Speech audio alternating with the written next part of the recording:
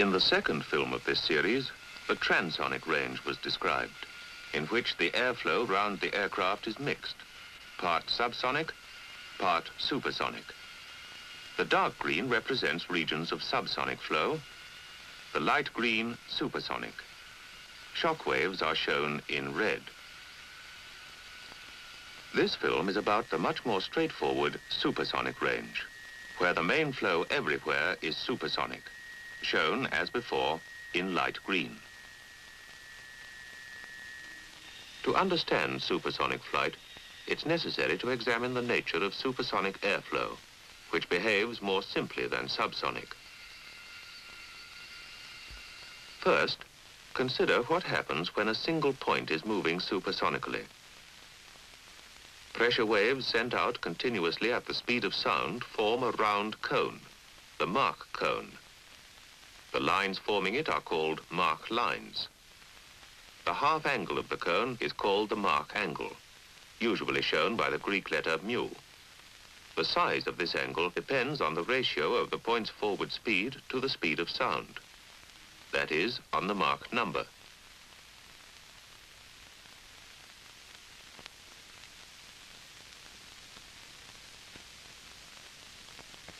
At Mach 1, the Mach angle is 90 degrees. As the Mach number is increased, so the Mach angle grows smaller. A similar effect can be seen by dipping the point of a pencil in a fast-moving stream of water. Only the region inside the wave is influenced by the pencil point. The water outside this region flows on as though no disturbance existed. In the same way, the supersonic point can only affect the air lying inside the Mach lines, shown here in white. Ahead of the Mach lines, the air is undisturbed.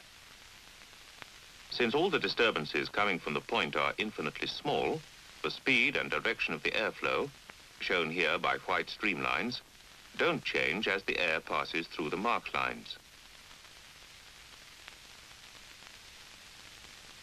But what if the disturbance is large? Such a disturbance is produced by a leading edge in supersonic flow. An oblique shock, the bow wave, is formed. How does the flow behave as it passes through such a shock wave? Consider first a diagram of a normal shock wave. This, at right angles to the flow, always slows it down from supersonic to subsonic. The speed is represented by the length of the arrow. Here's an analogy. This toy animal walks down a sloping board, faster down the steeper part, and then slower.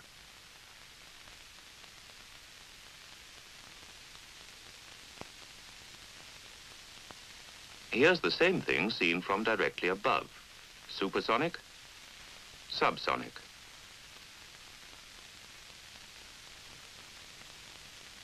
If the whole board is now pushed sideways, the animal's path across the screen is a straight line which bends suddenly.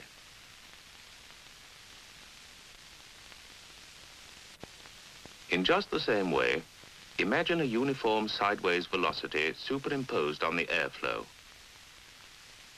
This will not be affected by the shock wave and will be the same on both sides of it.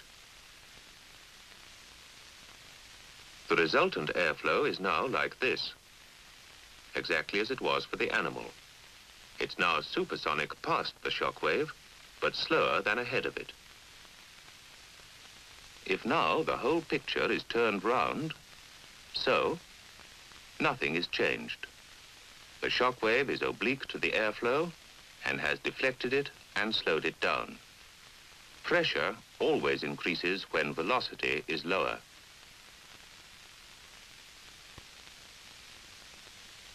And if streamlines are drawn, they are closer together past the shock wave than ahead of it. The shock wave can be caused by a solid surface with a sharp corner. The streamlines are parallel to the surface. The surface may be the leading edge of a wing. This deflects the flow in exactly the same way.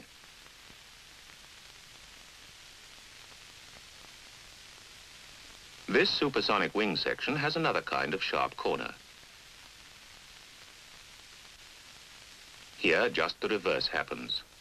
The streamlines move further apart, the speed increases, the pressure falls. After turning the corner, the streamlines are parallel to the new surface. This is called an expansion. How does it happen? Consider a streamline very close to the surface. The influence of the sharp corner will be felt along a mark line at the appropriate mark angle, just as the influence of the pencil point is confined to the region bounded by the mark lines. None of the streamlines will be affected until they reach this mark line. As soon as they pass it, they bend slightly and move further apart. The influence of the corner is at once felt along a new mark line, and the streamlines bend again, and so on. An expansion at a corner can be looked on as a series of tiny changes in direction, pressure, and speed. The expansion ends at the mark angle corresponding to the final speed and direction of the flow. So it is confined to a fan-shaped region between the first and last mark lines. Inside this region, pressure, direction, and speed change smoothly, unlike the shock wave case, where there's a sudden change in direction and pressure. But in both cases, supersonic flow wheels round to follow the new surface with little disturbance. Here it is obstructed and so slows down, whilst here it's been helped on its way, so it speeds up. Compare the behavior of subsonic flow round a similar corner, shown here in a smoke tunnel. The airflow slows down suddenly, and the pressure increases. The boundary layer separates and breaks down the streamline flow. So sharp corners like this are avoided on subsonic aircraft. Supersonic flow behaves much more smoothly and simply. Boundary layer separation is relatively unimportant. How do these facts about supersonic flow affect the design of actual aircraft? Here's a wing section which would give lift at supersonic speeds, a thin, flat plate. Here is the flow pattern. On the upper surface, the pressure is less than atmospheric, as there's an expansion at the leading edge and a shock wave at the trailing edge. On the lower surface, the opposite happens, and the pressure is greater than atmospheric.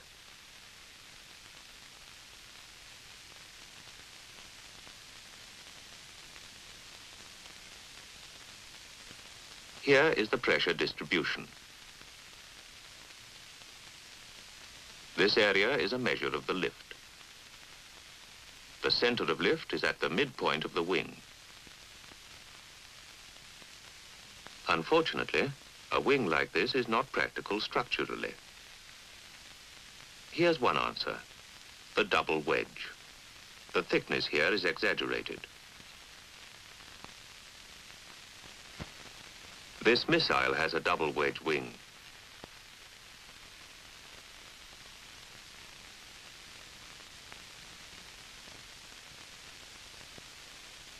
Here's an actual wind tunnel picture taken by Schlerin Photography at Mach 1.8.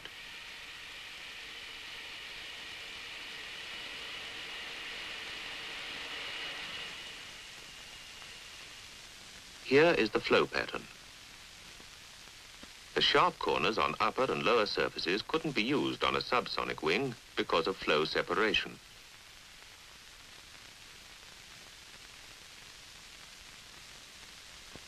This is the pressure distribution.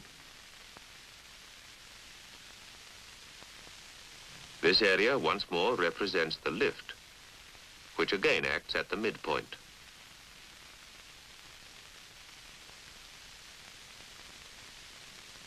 Two arcs of circles go to make another possible section, the biconvex aerofoil.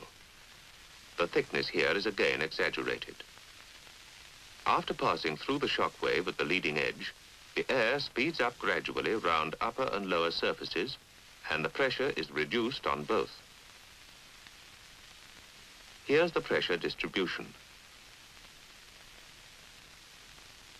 This area represents lift, which again acts at mid-chord.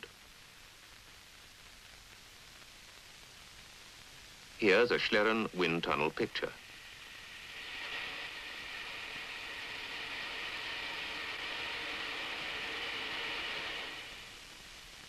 Both these aerofoils, double wedge and biconvex, combine the thinness and sharp leading edge needed for low supersonic wave drag with sufficient depth for structural strength. They apply only to straight wings without any sweepback. At a given angle of incidence, they both have the same lift coefficient. This is smaller at supersonic speeds than that of a subsonic aerofoil at subsonic speeds at the same incidence. At supersonic speeds, a high lift coefficient is not needed, as the speed is high enough to give the aircraft the lift it needs. But a low lift coefficient brings severe low-speed problems, high stalling and landing speeds.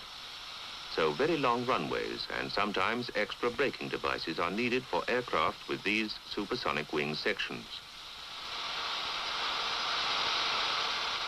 Some missiles use straight wings without sweepback, with double wedge or biconvex sections.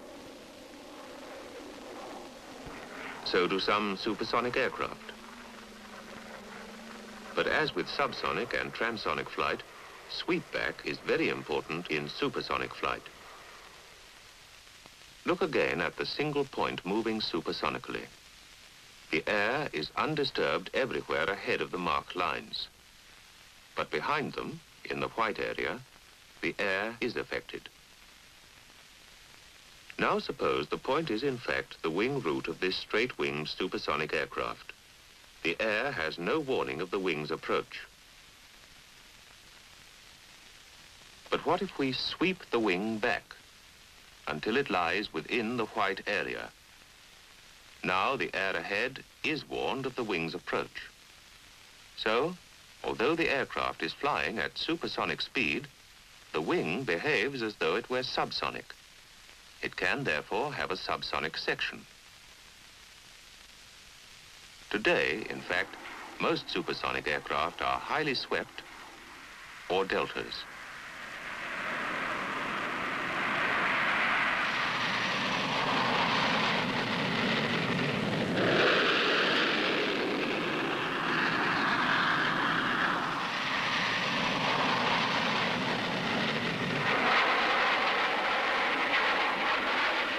These aircraft do in fact have very thin subsonic wing sections with high enough lift coefficients at low speeds to avoid serious stalling and landing troubles.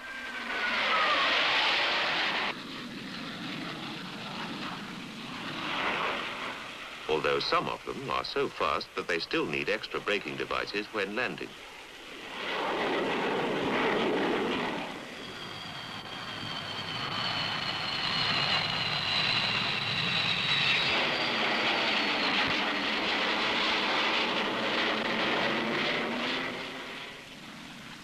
The higher the speed at which an aircraft is designed to fly, the more highly swept it must be, so that the leading edge remains inside the marked lines.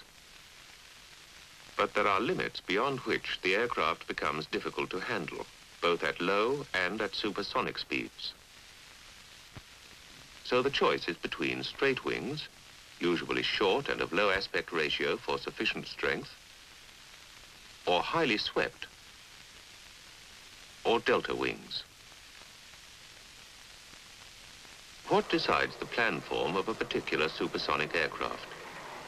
It's a compromise between many factors, a very important one of which is supersonic drag. Take a delta planform such as this. Plot its drag against Mach number. The curve is like this.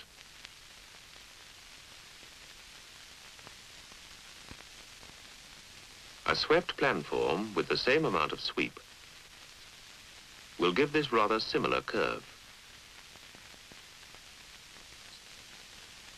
while a straight wing, giving a similar landing speed, will give this quite different curve. The straight wing gives less drag at the higher Mach numbers than these particular swept or delta planforms. It looks as if below about Mach 2, the advantage for low drag lies with the swept shape.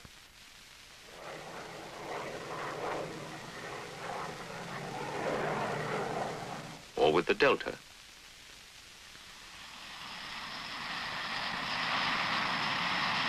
While above Mach 2, the straight wing planform seems at first sight to be better.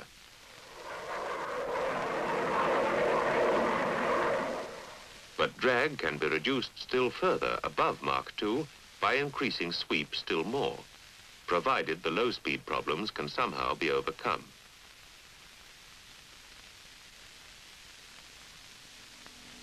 Here's one possible solution for the future.